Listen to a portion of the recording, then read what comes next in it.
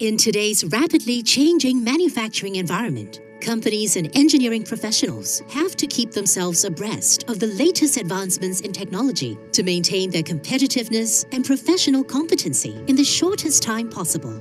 In such a dynamic environment, the need for real-time and forward-thinking training is crucial.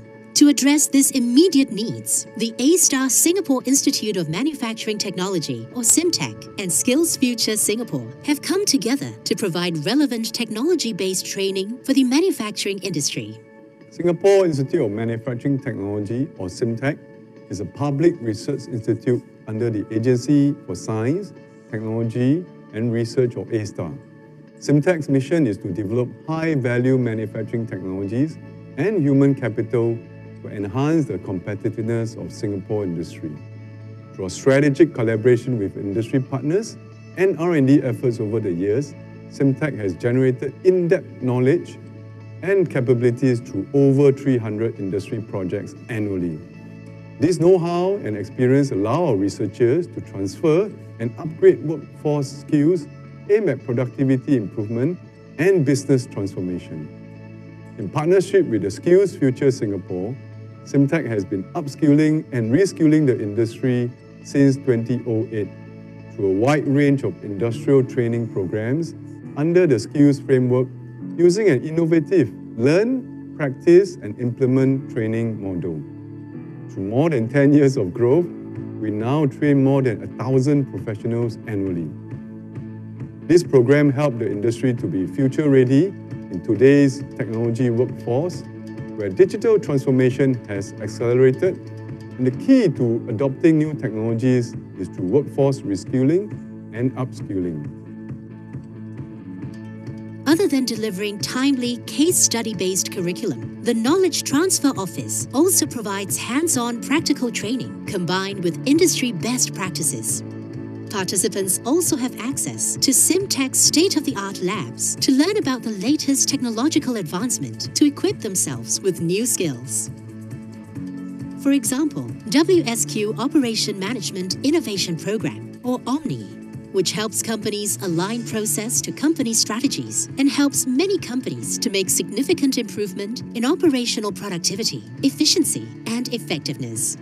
The team has further developed the Digital Transformation and Innovation, or DTI program, to train and guide key personnel of organizations to be digital transformers in leveraging digital technologies to accelerate business model changes and achieve meaningful digital transformation. Using the DTI methodology, participants will learn to analyze and redesign your strategies, business model, value streams, and system architecture to ensure greater alignment, unlock new business growth, and achieve sustainable competitive advantage. As companies continue to benefit from SIMTech's unique courses and manufacturing expertise, the Knowledge Transfer Office at SIMTech is fast becoming recognized as Singapore's one-stop destination for manufacturing skills competency training by offering a wide range of courses and modules. The Knowledge Transfer Office helps industry in continuous education of their manufacturing professionals, managers, engineers, and technicians in the manufacturing sector. By collaborating with SSG, the Knowledge Transfer Office of SIMTech offers a number of SSG certified WSQ courses, each designed to cater to the respective local industry sector.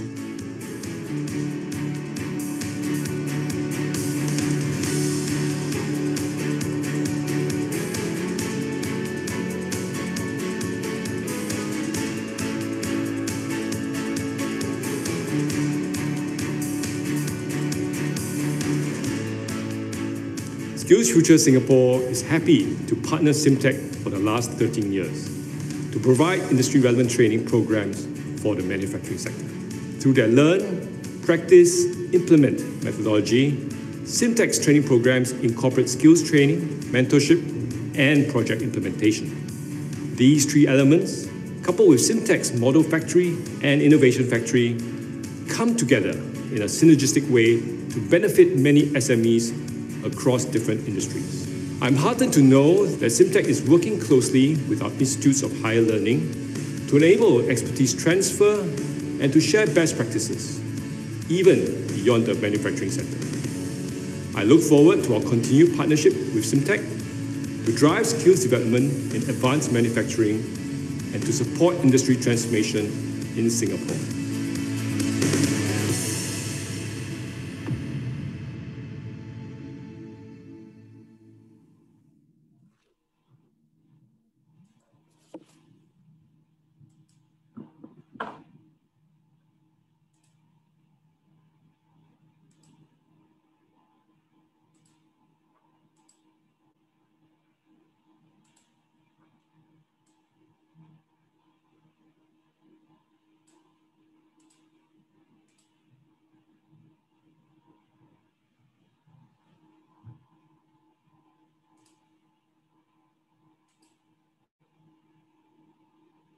Mic check, Peter.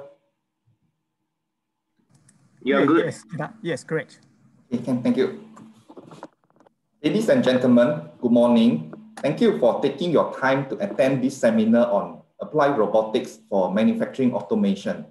Today, we have two speakers from Simtech and ARTC to share with you on the scalable mobility platform technologies, as well as autonomous mobile robotics for advanced industrial automation. We'll also be introducing to you a PEWSQ course that we offer to the industry under the Skill Future framework. This is to upgrade the industry on the state of the art, as well as fundamentals on robotics and its application. The collaboration models between ARTC, Simtech, and the industry will also be briefed in this session.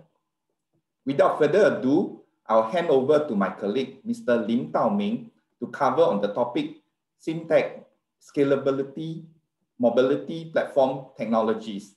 Tao Ming, please. Hi, thank you, Chitat. Can you all hear me? Okay, I'll share my screen.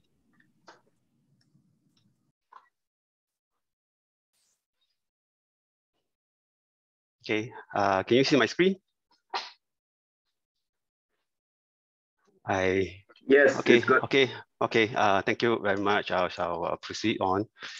Let me turn on my laser pointer. Okay, good morning, everybody. I'm Tao Ming. I'm from Simtech under the Advanced Automation Division, our new name, and also our new group name, which is the Adaptive Robotics and Mechatronics. If you have worked with us before, we are formerly called this Mechatronics Group. And so today I'll be talking about some of our work some technologies that we contributed to our platform. And we term this platform the Scalable Mobility Platform, or in short, we call it SMP. Okay, moving on. Okay, before I go into what we've been doing, just a brief overview of what we did before and what led us to this work. So briefly, we started around the year 2000, where we had collaborations with local and overseas universities. Namely, we work closely with NUS, and overseas would be Stanford University.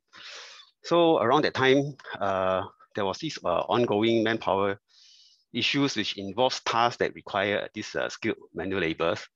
And then they need to do things like deburring, which can generate very fine, harmful, hazardous particles. So this also involve working with challenging work pieces, and of course, every factory, they have their own tight schedules to meet.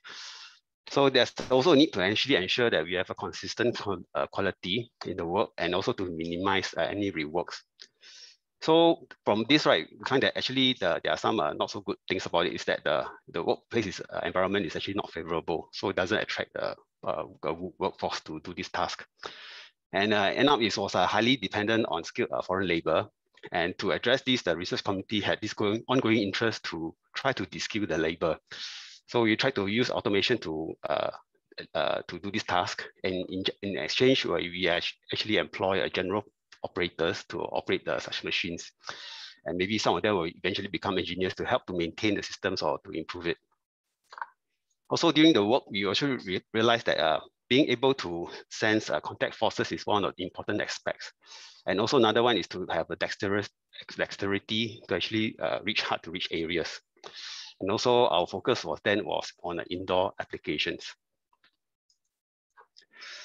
So the outcome from here was that we did a mobile manipulator using this very ancient Puma 560 manipulator that was popular in the 1980s, and together with a slightly newer robot, a Nomad model XR 4000 robot. These were put together to form as a single robot to do coordinated motion. And the workpiece that was presented to us was a flexible workpiece, so there's no prior knowledge of the surface profile, and because being flexible, so when you press on one side, the other side, actually the shapes changes. So our task was to actually do a repair task, which was to remove scratches on the surface by applying a constant polishing force on this workpiece.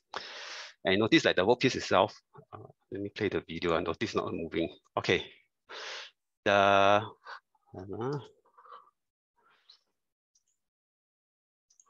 Okay, let me play the video. Okay, you can see the mobile manipulator. The arm and the mobile base actually moving together, trying to reach spots that this end user defines where you want to do the polishing. So you have to go to hard to reach places, like in this case, like the far ends of the curved surface. And then for such a hard system, it's fairly complex. There are actually many motors involved. Like the robot itself has 6 motors, the base 8 motors, in total 14, and you have to be servoing at 1 kilohertz. So you can imagine during those days, massive amounts of wires going from both robots. And you also replace the controllers with a big industrial PC with using 4 12-volt car batteries. So it's a very complex system, and this was in the early days. So now the improvement today, you can see that we have a much better, powerful embedded PCs that is able to run all real-time algorithms with great determinism. And also we have a large selections of motors and digital amplifiers that can have all these wonderful auto-tuning results. And you also have now lithium batteries, which are much smaller. And in place of all the complex wiring, you now have more advanced things like a few buses, like your device net, Profinet, whatever, and also your EtherCAT, which we are using. And also with the advances in the sensors, we have a very compact LiDARs like Hokuyu, and also now the RGBD sensors from Intel, HuSense. On the software aspects, we also have contributions from Linux with platforms like this robot operating system ROS, or in Windows. We also have very nice development studios like Visual Studio with all the popular languages. And also now even your PLCs have also shifted to PC-based. For example, things like your TwinCAT from Backoff. Besides that, we also have advances in your cloud connectivity. So you have solutions from Azure, from Amazon, from cloud, from this Google also, and also all the IoT stuff. Then the community also has contributed much to the use of GitHub. So these are now very exciting times. So when we started out, we were towards the end of this industry 3.0. Now we are moving towards 4.0. And then when we were doing it, there was also great interest in this automation. And also foreign labors were being kept. So to us, the lowest hanging fruit was actually the mobility part of our earlier work. So we realized that the material transfer is a very common task. If you look at the 8-inch fabs today, there are still quite a bit of manual transfer from the different tools. And then also the available AGV dams were actually very expensive, and they're not very flexible because most probably they are actually guided. So it means they actually need to follow some tapes or magnetic studs, or maybe some reflective peaks on the wall. So when we move towards to the new era, we feel that actually there will be continuous use of this automation, but now the focus will be on exchange of data and encompassing technologies like the IoT and cloud computing, and also the artificial intelligence. So with that, we also try to do our work and also try to make tighter integration between our hardware and software solutions. So for us, we also look into how can we address the needs of the enterprise, which are housed in the intranet environment, maybe due to their security preference.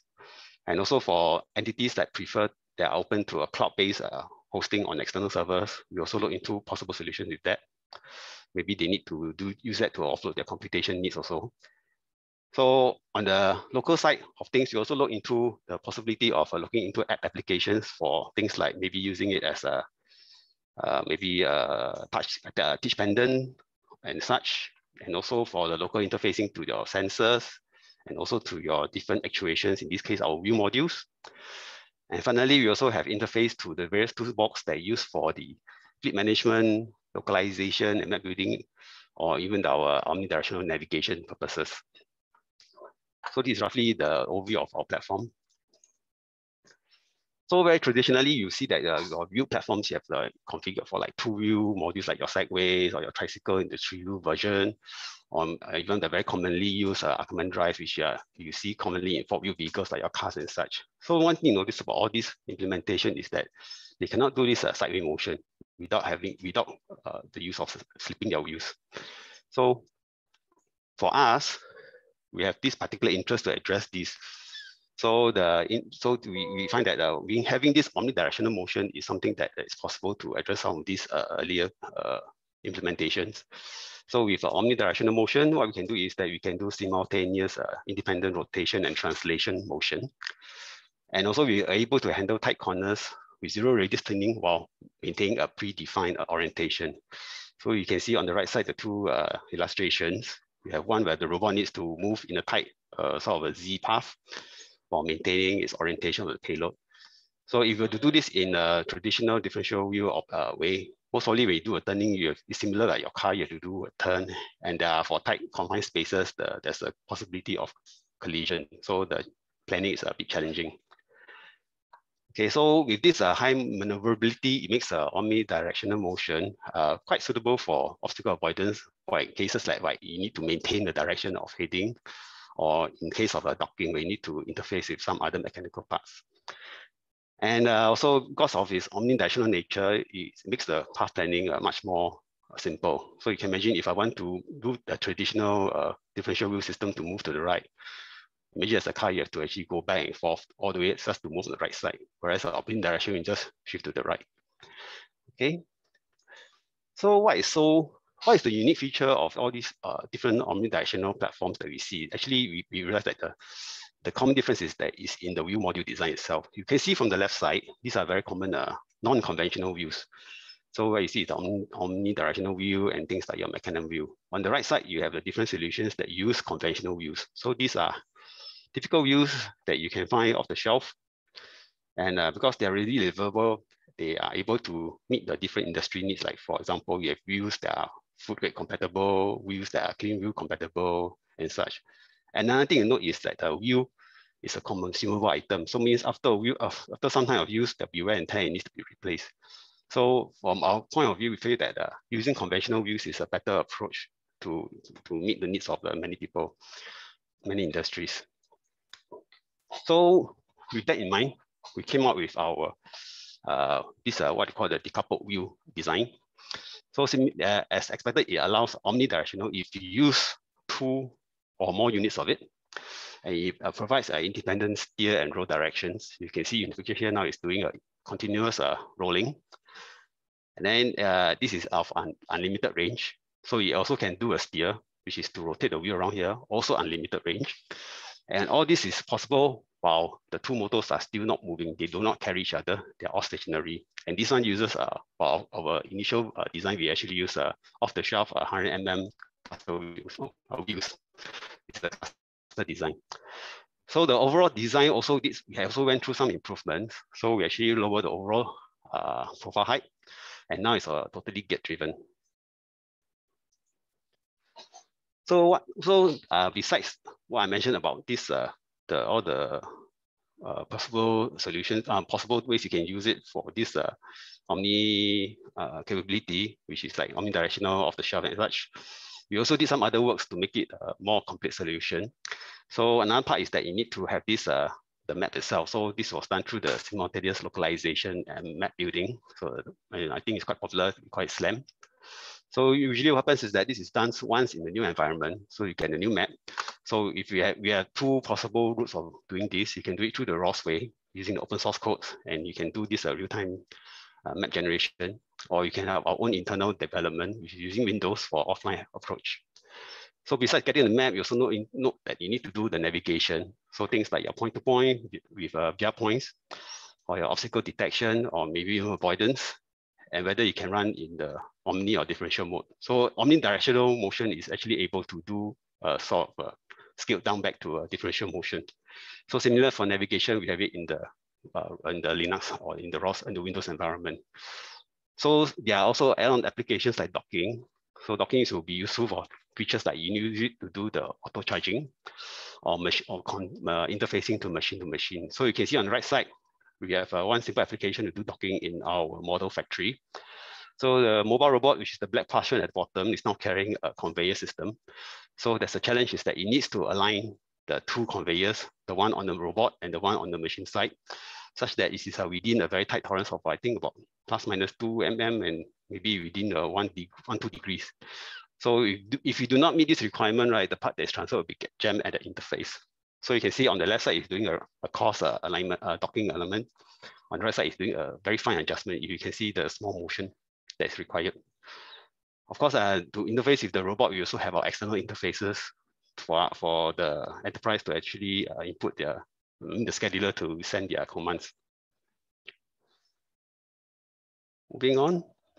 So this is roughly how the wheel looks like close up on the ground. So like any typical caster wheel, it has a central steer where the wheel is mounted at the offset, and then there's a point contact at the bottom between the wheel and the ground. So on the right side, you see is our sort of a schematic view of how we usually draw this view setup. So on the left bottom is you see the actual physical hardware itself. This is how it looks like.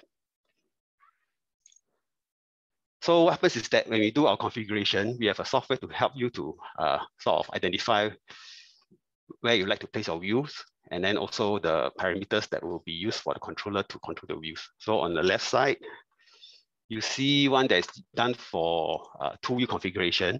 On the right side, you see the top one that's one done for 3-wheel configuration, and also the bottom is a 4-wheel configuration. So of course you can do 5 and more also. So we just do show you 3 here. So the setup allows you to actually configure how you want to place the wheels, whether is it a standalone robot, or maybe the robot needs to wrap around some equipment to be moved and such. So with the configuration done nicely, you can actually do some simple simulation to test the kinematics, to see how the wheels actually react when you move to the right, move to the top, move up, or do a rotation. So once you're happy with how the setup is, then this set of parameters will be downloaded to the motion controller. Okay. So this is the one big picture you see on the right is roughly the setup that we have for our model factory setup. So this is using 2-wheel modules, also in another configuration. This time they are both pointing down by the angle. And what we have here is actually powered off a Windows-based CPU. In this case, you got it from Backoff. Why you get Backoff? Because Backoff itself also has this portion that does the PLC. So we can get the PLC portion of Backoff to work with the Backoff part that is communicating the robot. So they work as one unit in the controller.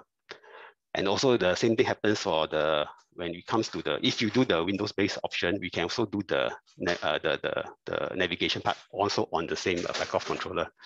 So it may not be Backoff as long as it is a network interface that is compatible with the EtherCAT standard.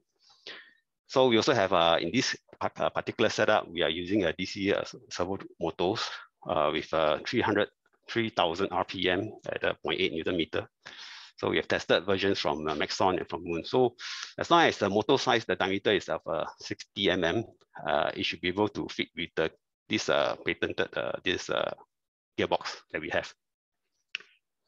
And our focus, actually, we were using mainly this EtherCAT standard because I find that is one of the preferred interface. So another example of this hardware setup is that you see on the right here, what you see before was the robot carrying the payload. This is another one where the robot is towing the payload. So for us, typically what happens is that for the wheel modules, we target each wheel module to carry a payload of about 100 kg. So in this case, when it's a 2-wheel module configuration, it should be able to carry a 200 kg. Acceleration is at 1 meter per second squared, and maximum speed is 1 meter per second.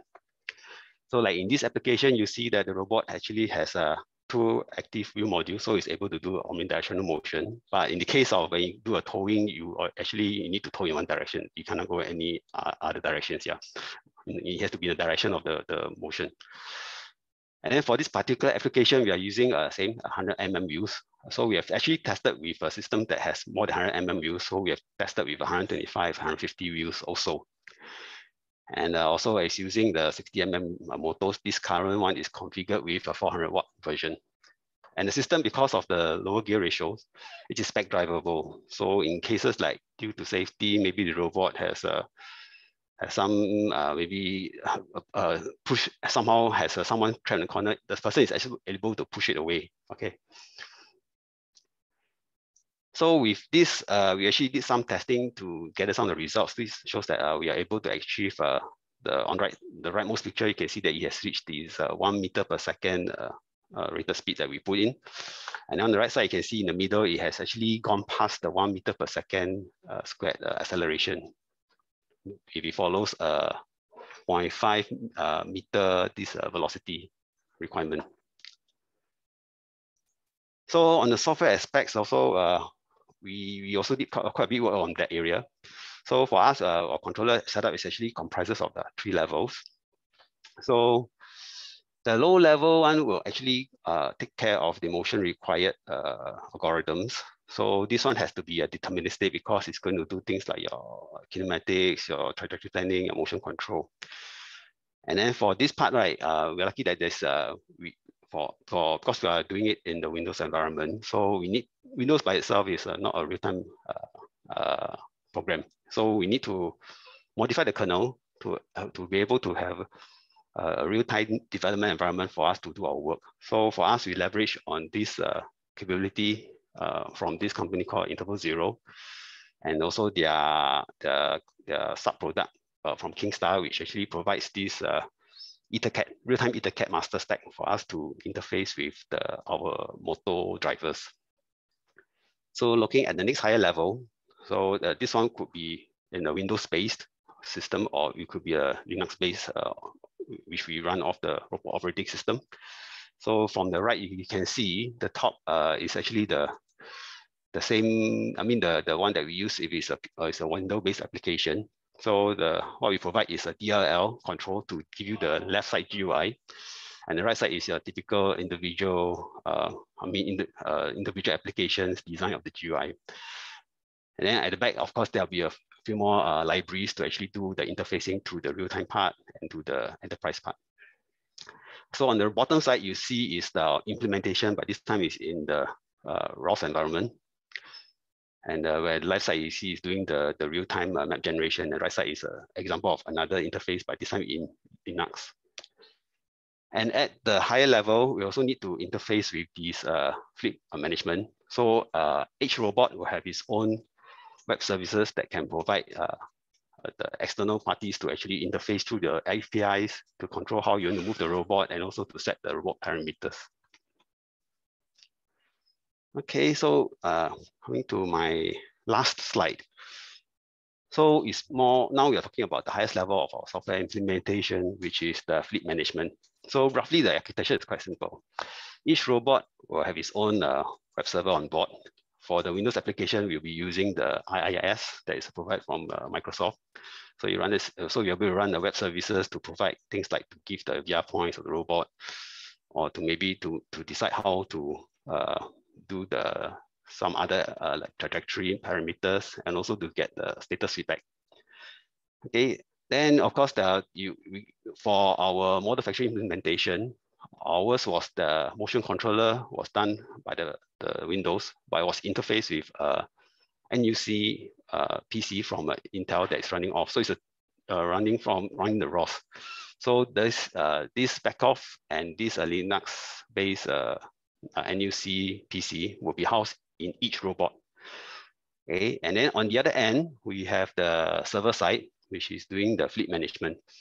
So what happens is that the end user will, with the fleet management, will not have direct access to the robot. Rather, they submit their request to the fleet management, which has the overview of the fleet status. So it's able to know the resources available, what's the schedule like, what's the proximity between the robot and the pickup or drop-off points, and also their task priority. And you automatically select the most appropriate robot and submit the task for it to do. So there's a difference. So the user, if they bypass the fleet management, means they can directly access the robot and do the motion. If they want to have some entity to help to manage the fleet of robots, then they have to go through the fleet management, which will decide which is the best robot to actually to take off the job. So similarly, fleet management can be implemented in 2 ways. So you can have the Windows option also, or you can do it the Linux way. So Linux will be using more of whatever is available in open source, whereas the Windows one, because there isn't much of this available. So all these are developed within our institute. So I've come to the end of the presentation of what we have done for our scalable mobility platform with all the different pieces of technology that we can work together to actually implement it for the different applications. Yeah, so I come to the end of my presentation. I shall hand back to Cheetah.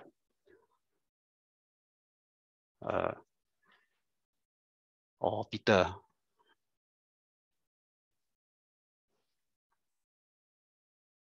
Hello. Huh?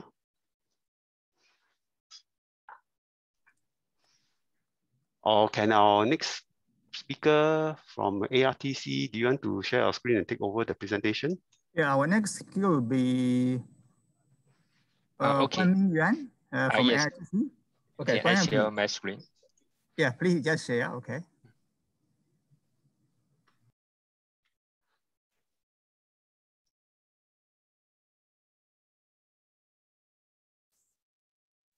Can you see screen? Yes. Hello. Oh. Yes. Okay. Good morning, everyone. My name is Guan Ming Yang from ARA Group. Also, we call it Advanced Robotic Applications in ARTC. In our group, our development focus is on the robotic systems for industrial manufacturing. Today, I share autonomous mobile robot for advanced industrial applications.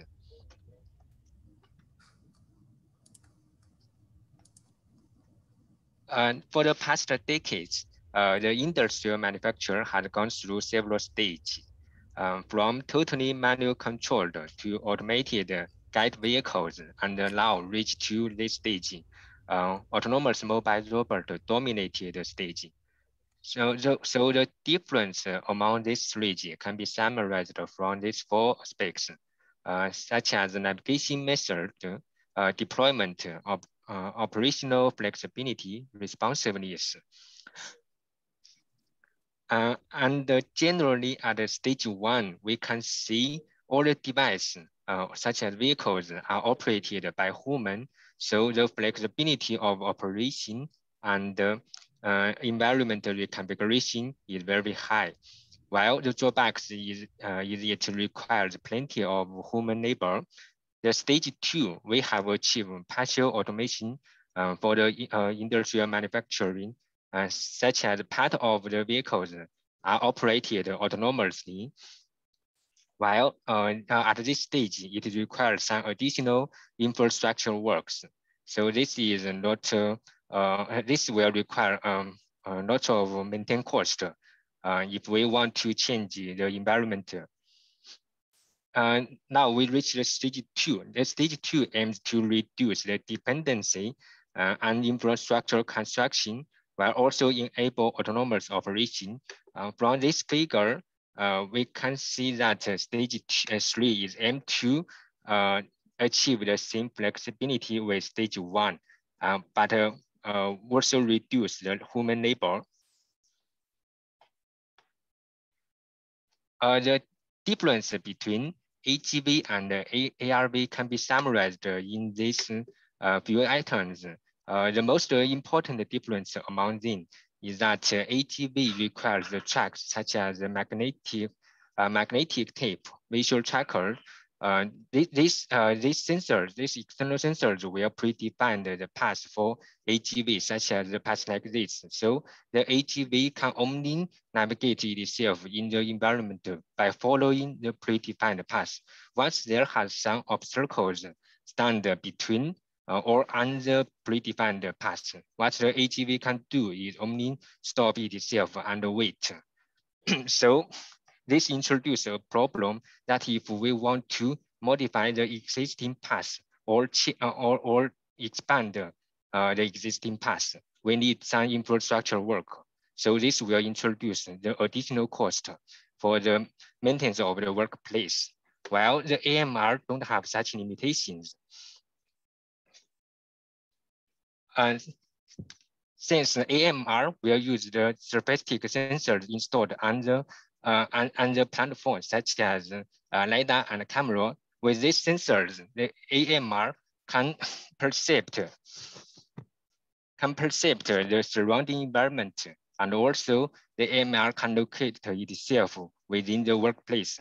So also the information collected from the sensors and some sophisticated algorithms, the AMR can find an optimal path and also collision-free path to navigate itself around the humans and obstacles. So so that means the AMR can have the ability to bypass the obstacles. So the path in the environment will not be fixed.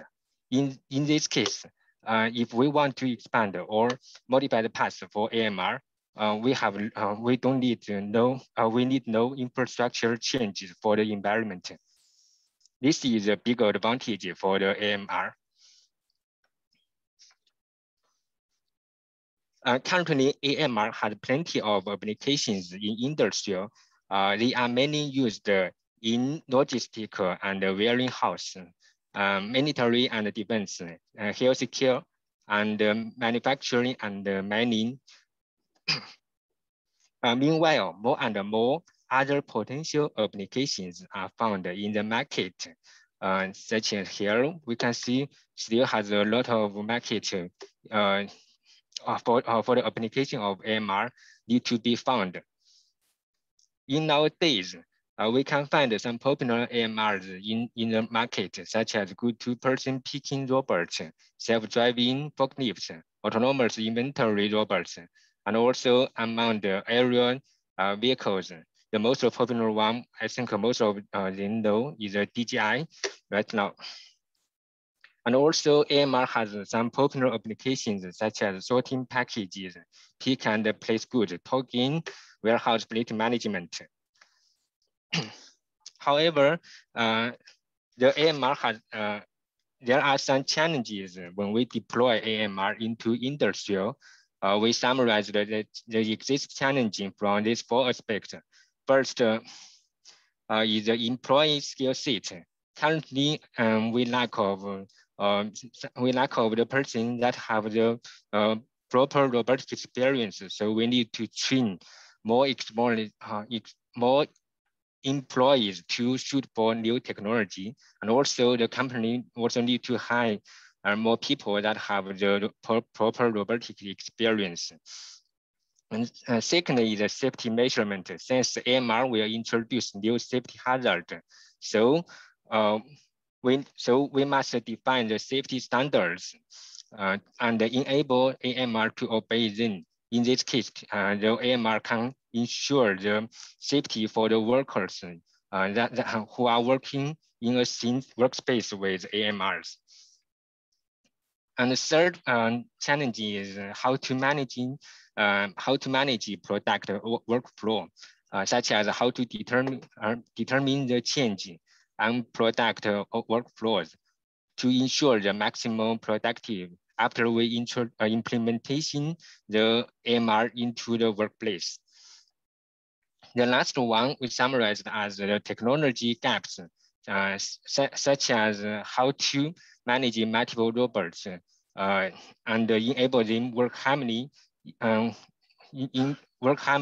a same workspace, and also how to cooperate AMR with other devices to enable the robot to carry out even more complex tasks.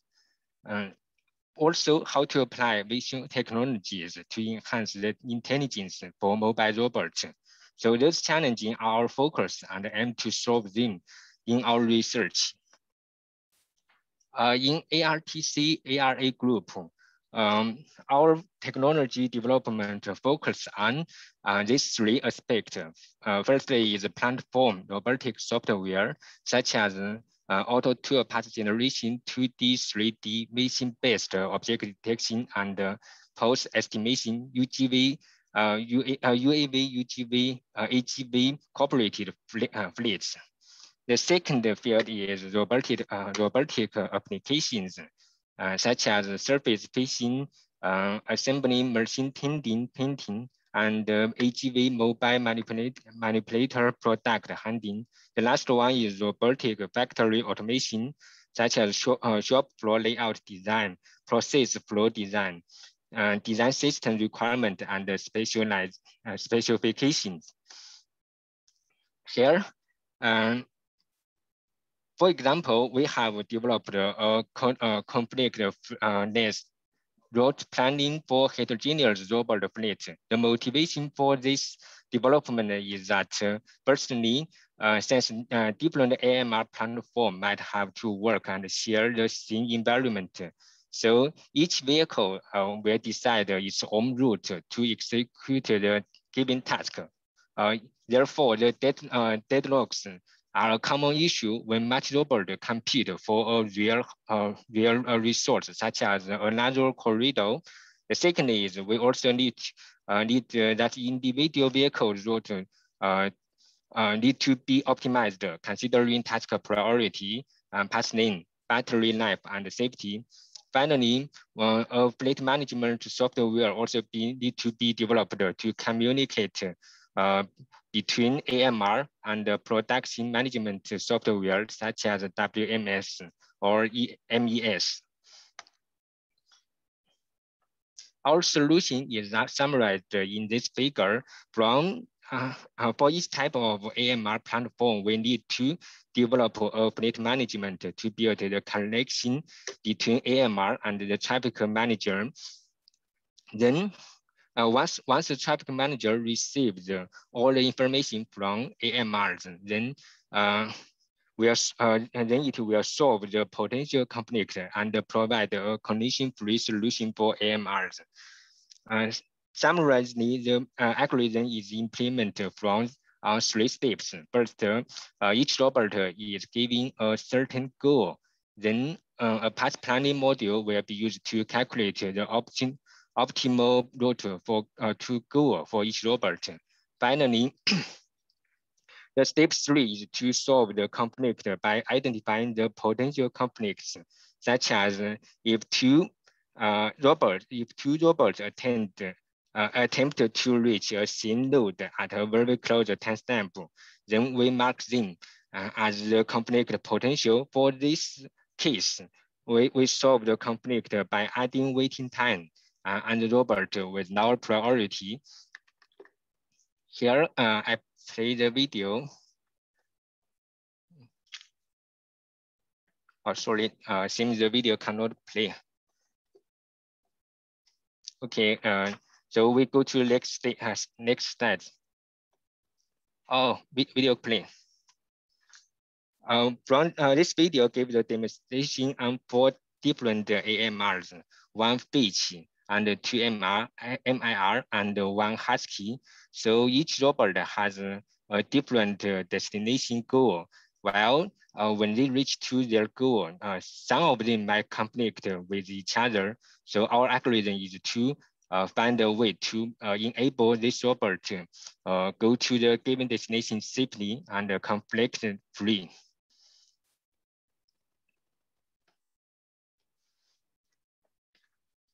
Here we go to another project in our ARA group, mobile manipulator. The motivation for this development is since the market of mobile manipulation continue growing, and we have limited choice for all-in-one solution for industrial applications. And here we list some existing platforms that integrate the mobile base and the manipulator in one platform. And after once we cooperate between a mobile base and the manipulator, the robot can carry out even more complex tasks, such as grabbing the given object and transfer it to another place. However, how to pick a given object using manipulator is not an easy task. The robot needs to perceive the environment and identify the given object using some sophisticated sensors such as camera or LiDAR and algorithms, such as deep learning modules to identify, to detect and classify the objects. This is a flow chart of the developed mobile manipulator system, and the application GUI is to receive the command from the operator, such as indicating which object to pick. Then the developed beam picking vision system will be used to identify and locate the indicated object, such as this. They will classify the object based on the vision image, and then select the one which is indicated by the operators. After this, a collision-free motion planning will be used to find a path for the manipulator. And so in this case, the manipulator can navigate its gripper to the destination and position of the object, and then grab it. After that, the navigation system will control the navigation system will control the mobile base, this one, to navigate the robot to the given destination. Meanwhile, to facilitate the development for mobile manipulation system in this project, we have developed a workflow and a modular programming interface to ease of programming and control of mobile manipulator. In ARTC, currently we have plenty of AMR platform. We can see this platform are the one we have in our group, such as the Husky, Omron, MIR, Fitch, KUKA, and Sisto. With this platform, they can be used to achieve various kind of tasks, and we can test various AMR-based applications for industrial manufacturing. More importantly, we have implemented the ground truth systems in our test environment. Here we have two ground truth systems. One is OptiTrack motion tracking, which can achieve sub-millimeters accuracy macro tracking. So this is a very accurate tracking system. And secondly, in Marble-manned indoor localization, this system is based on ultrasonic-based beacon tracking, and it can also achieve about 2 centimeters tracking accuracy. With this ground truth system, we can test and verify the developed robotic systems before we implement this system into the industry. Finally, I will briefly introduce our upcoming course. It's called the Deployment of Autonomous Mobile Robot in Industrial Manufacturing. This course is targeted launch at September or October. The course objective is to let the participants learn the fundamental technology behind AMR, also help them understand the existing and the potential application of AMR. Finally, also help them prepare to work with new robotic technologies. This course is targeted on whoever plans or have the ambition to use AMR or AGV to improve their productive or enhance the shop floor activities. The course will be carried out from 3 different sessions. First is classroom lecture. During this time, we will introduce the fundamental technology behind the autonomous mobile robot. A second session is case study and discussion. We will help the participant to review the advanced applications for AMR. Finally is practice learning. During this session, we will prepare hands-on training on one applications in our robot arena environment. This will be taking which will let the participant to have the opportunity to get closer to the autonomous mobile robots, such as how to operate them and enable the robot autonomous navigation in the autonomous navigated in the environment. That's all my presentation. Thank you. Can I put it back to Chita? Hello. Hi, everyone. Our next speaker will be James Yip. James is our Senior Industry Manager from Simtech. He will present to you on the collaborative industry projects framework and also the cost information. Okay, James, please. Hi, good morning. I think it's definitely good to see many of you over here. Thanks for coming. Okay, what I will be sharing with you will be, trust me, it will be less than 5 minutes. It will be very short so that we can give more time for the Q&A session at the later part. So to begin with, actually, actually I'm back to Simtech now, handling the robotics and automation section supporting Simtech as well as ARTC. So as we understand, the government actually has been very focused on bringing up the manufacturing sector to improve the GDP. If I'm not mistaken, it's 20%. I think it's in the paper. Correct me if I'm wrong. So actually, in the manufacturing area to focus, I think to do automations, definitely robotics is one of the options that I believe many can choose from. So let me just share with you, without further ado, let me just share with you what would be the next, right? So actually in robotics or AMR, so we have this called PEITM, called Precision Engineering, Industrial Transformation Mapping, that we focus on the area of growth. Basically, that this robotics automation could be applied on area like semiconductors environments, test and measurements area, additive manufacturing, of course, robotics is one of it, as well as if you notice that we also involve components level like sensors, laser optics, and advanced materials. So to enhance the use of the autonomous robotics. So I think one of the audience or attendees have asked about, for the, is it very difficult if there's a dustbin around the area? I think, if I'm not mistaken, I think we could use sensor to address this problem. But technically, I will leave it to the technical expert, our scientists, to better answer you these questions. But my guess, it should be using part of it. Right, the next one, you will notice that why we are showing this triangle actually. So in terms A*, we are handling technology providers, and we work very closely with demand driver as well as system integrator. When we talk about demand driver, basically we are working with the end user, people like the manufacturers, logistic house, F&Bs. I'm sure F&B also needs to do automation in terms of cooking their food and stuff like that. I believe that is a good area to grow into. And of course, security.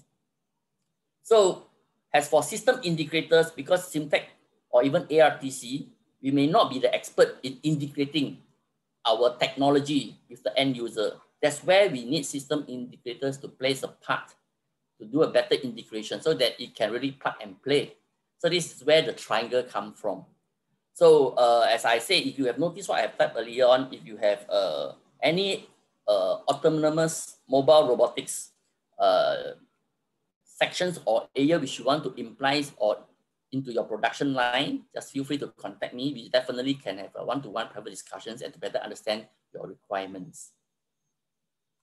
So next will be, I will be sharing a bit on our courses basically, because many a time I believe that some of you may have employees who may not be very well versed, or even for those employees you feel that they could have a good comprehensive understanding of robotics and automation. So actually Simtech has come up with these courses whereby we can help to give a certain depth of knowledge in this area, which could help your employees to understand better or to so-called to appreciate automation's robotics arena. So our courses actually, if you have a look at it, we cover pretty in-depth, adequate enough for people to appreciate the applications of robotics and automations. Okay. And furthermore, the course fees, as you understood that it will be, as this course is run also funded by SkillsFuture Singapore. So the course fees is pretty low, up to 70% course fees, so-called subsidiary for MNCs And for Singaporeans of certain age, we go up to as high as 90% of subsidy. So even if you are an individual person, you can use your skill future credit to pay for it at a very low price. I believe this 90% will also applies to you if you are a Singaporeans or PR at a certain, I think Singaporeans, yeah, and to certain age above 40. Right, if you have further questions, you can always contact me or my counterpart, Dr. Ling Wei. Without further ado, thanks for your time and thanks for coming. Peter, can I hand this back to you? Thank you.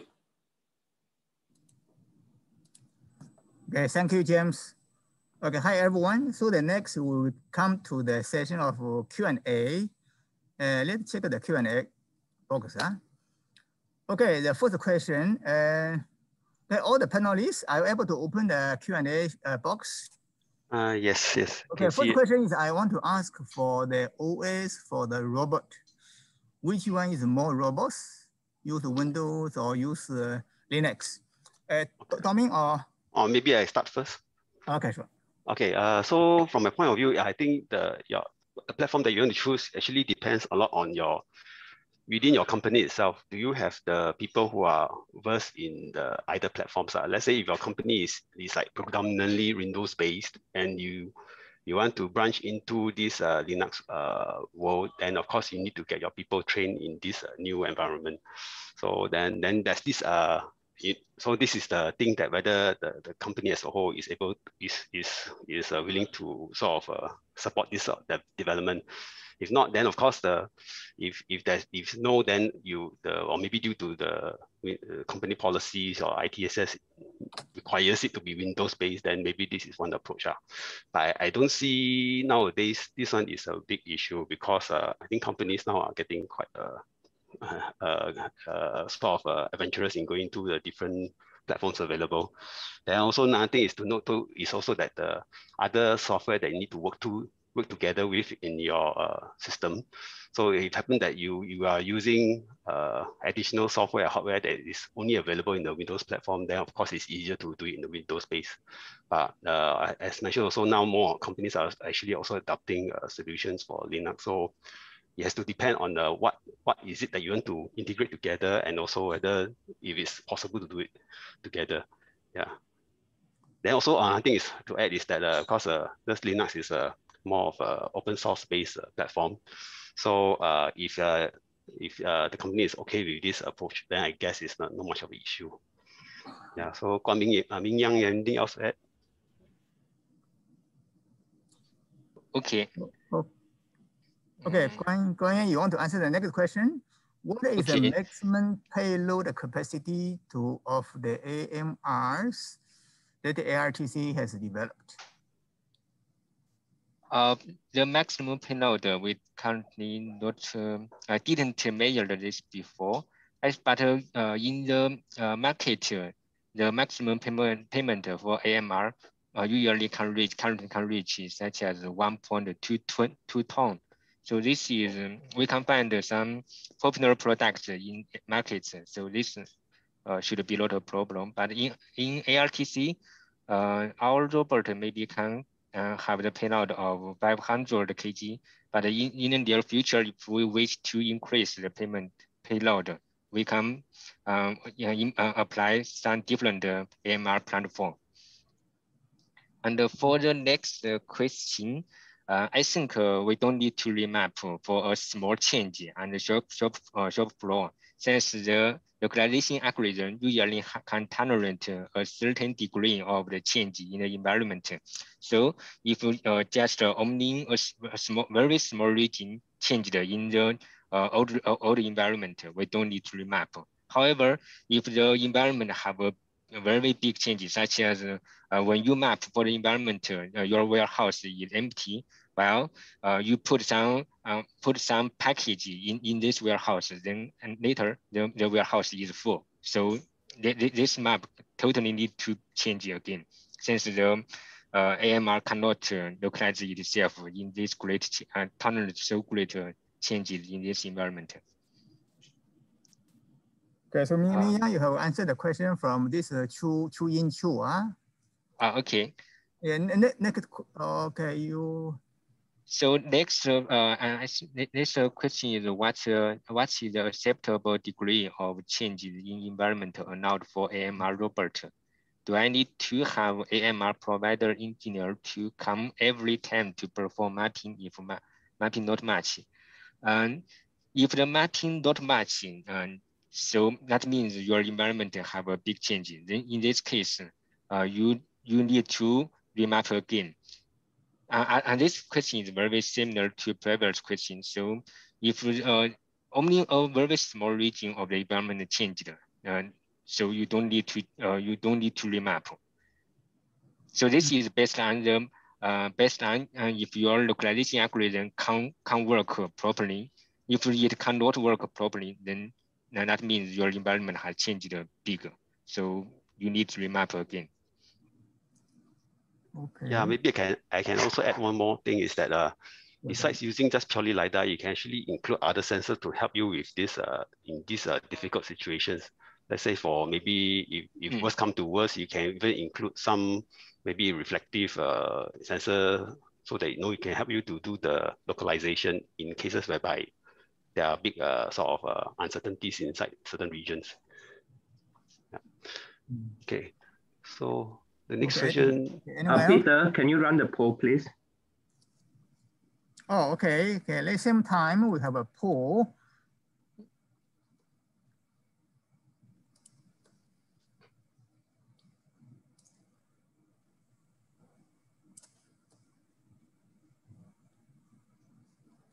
While we are have a Q&A, you can have a poll. Same time we carry on for the Q&A.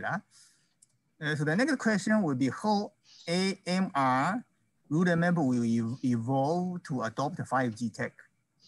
So the Tommy or Ming Yang can. Maybe I can give a bit of my personal view on this 5G thing because I have a brief sort of a little bit of encounter with a 5G. So my view is actually quite limited. From what I understand is there are two parts to it.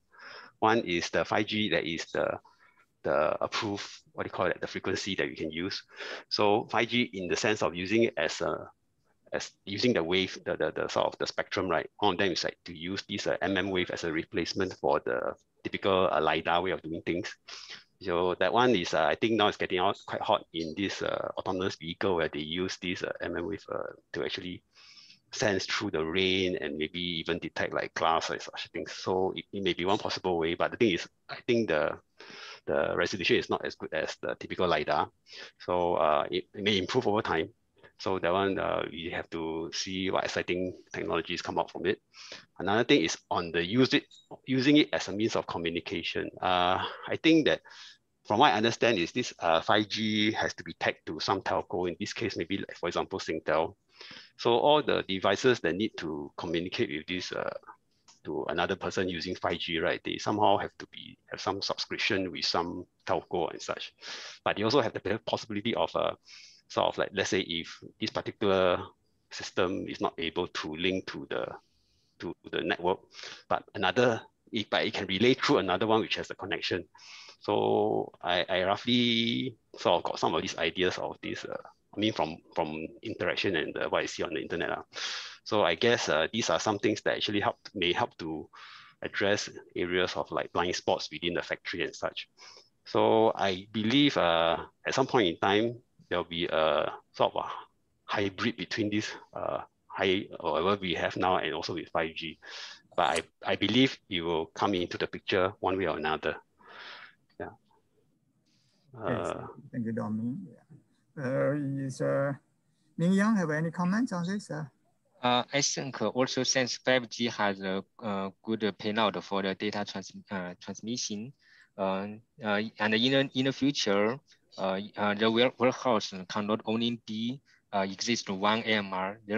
There usually be plenty amount of AMRs work together in the same environment. So 5G can definitely will provide a good method for the data communication between the AMR and the traffic management system, and also the AMR itself can interface or interface with its nearby AMRs. So in this case, the system for the currently such as central control-based and change central-based control system to such as distributed central distributed control system, such that the AMR can use its local information with a certain range, certain radius of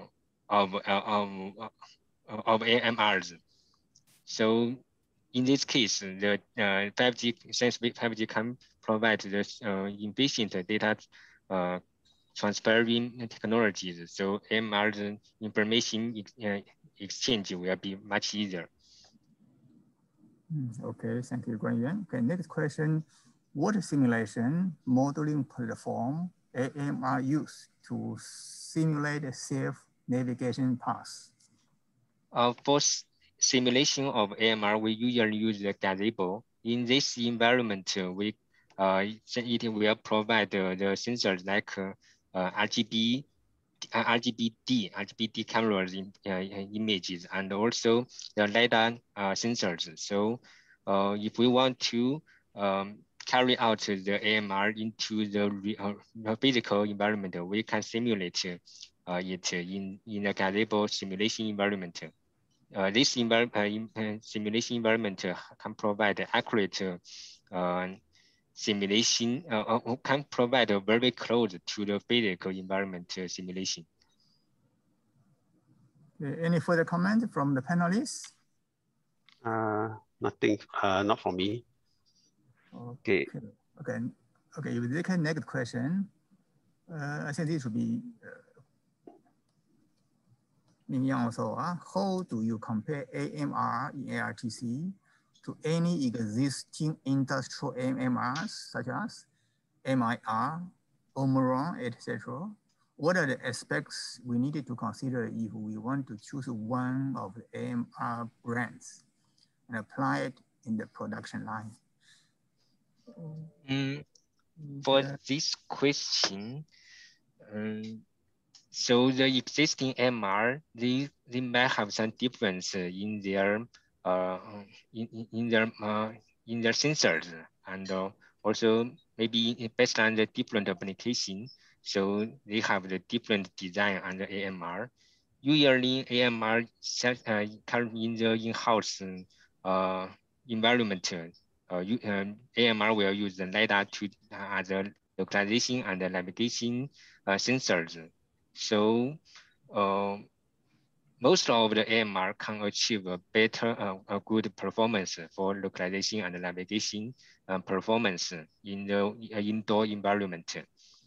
So I think for the choice of AMR based, I think there are some other factors we need to consider, such as the payload of the AMR and the detailed applications. If it's run on a same floor, I think most of AMR can achieve autonomous navigation. However, since the AMR has different applications, such as maybe they need to lift different kind of object. So I think the choice for AMR based mostly will depend on the detailed applications. Okay, next question. AMR seems to be becoming the hyper trend. What is the advantages of AGV over AMR? AGV, for the AGV, we don't need to consider the environment change. Since we have predefined the path for the AGV will only only following this predefined path. Once if the path will not be influenced by the environment, the AGV can still work. While for AMRs, its localization and navigation based on its surrounding environment. If the environment is dynamic, such as in a warehouse, sometimes it will be empty, while sometimes the warehouse will be full. So in this case, it will bring great influence on the AMR. However, the advantage for AGV is that the influence from the dynamic environment. Well, for AMR, we don't need to pave such as some markers or magnetic tapes on the floor. So the maintenance work for AMR also will be reduced. Thanks. Any other comments? Yeah, I also have the same view. Yeah. So with AGV, I think if the requirement is that you don't need to have a keep changing environment, right? And you want something simple, and then the path is always the same, then you can always consider AGV. It's not that just because of the trend, then you must switch from the AGV to the AMR. If an application doesn't require the dynamic capabilities of this AMR, then AGV is still a possible solution. And I think it's now also much cheaper than your AMR, because AMR will have quite a few expensive sensors like your LiDARs and such. Yeah. So as an end user, you have to weigh the cost versus whether is it a suitable solution for your application. Yeah. So I think the next one is my question also. So that one is on the cluster view, and its components are IP67 rating of such. Okay, just to briefly mention, what we are providing is actually the nominal design for this mobile robot. So we do have covers to cover all the moving parts, and also the moving gears are actually encased in the housing itself. So to move towards a certain rating of such, right, we will have to work together with the company end user to make the system compliant with certain standards that they need us to do. So typically what happens is that for end user, let's say if the end user is a product owner, they want to produce their own robot design, come up with their own robot sort of solution to sell to others, then we can work closely with them to come out with a range of products that meet different specs. So let's say I want to come out with a range of robots that is to deal with clean room, then we'll do everything that's clean room compliant. Then I want to come out with one that is compliant with maybe the food industry. Then we'll choose the wheels and also make sure that the ceiling and everything is actually compliant with the food industry. So what we are providing as a solution is the sort of the bare version of it. And then it can be customized to fit the different industries. So in the case, let's say you want to do it in the CNC machine, we have to find out what sort of mist environment we're looking at and what sort of ceiling we need. And this can be incorporated into the design itself. Yeah, so I hope I answered that question. Robot cluster view. I think the next one is also mine. It's the robot cluster view and it's the one I already mentioned earlier. Yes. Maybe the next one would be, what is the typical setup and the yearly maintenance cost for full mobile vehicles? And it's a fleet system that covers an area of, for example, a football field in the CNC operation environment. I think this depends on the environment for the maintenance. If it's dusty, the sensors might need to be checked frequently. And also it depends on the vendor and their suggested maintenance policy. For example, for wheel wear and the tier batteries, so this also based on, I think the detail applications. It's hard to see there is a fixed maintenance cost for the mobile robots. Okay. Tommy, any comments? Yeah, I mean, it depends on, I think the cost can vary quite a bit from different makers. So yeah, we don't actually buy for Simtech side, we don't actually buy the robots to use because we are in the development of the robot itself. So I don't have a very good view of what is the off-the-shelf solutions for robots. Yeah, we only use that, but never sort of buy them. Yeah. Okay. Next question is the safety standard for this one I think I can briefly answer. So at Simtech side, we have colleagues who are involved in the development of this standard in Singapore. So if there's a need to find out more, you can always contact our colleague to give more information on this. I think it's still in the development stage or something like that. I'm not sure whether has it been finalized or not. Yeah, so that one I have to check with the colleague. Okay, sure. Okay, next, probably the last question. Is the fleet management system shown by Simtech ARTC open source? Where can I find more information for this fleet management system? Okay, maybe I can answer first. So for ours, right, if it's the Windows-based platform, it's a proprietary software. So the reason is because so that companies can use it as a means to license the product. So that's why for the Windows side, it's actually not open source. But for the Linux side, we are leveraging on open source software to do our development. So I think this one maybe ARTC side may have more information on this also. Ming Yang, do you have anything to add? Currently, the system is development based on the raw system. The system definitely is open source, but the development source code cannot open right now, since this is a cooperation project with our members. So cannot open source. Okay. Hi everyone. Thank you. If you still have any questions, you can write to us. We'll be call you or email to you for the whatever answers potentially. Okay. Thank you again for attending this webinar. Okay. We'll follow up with you if you have, based on your interest, whatever. Okay. Okay. Thank you everyone. Okay, for attending this webinar. Thank you. Thank you. Thank you. Yeah, thank you.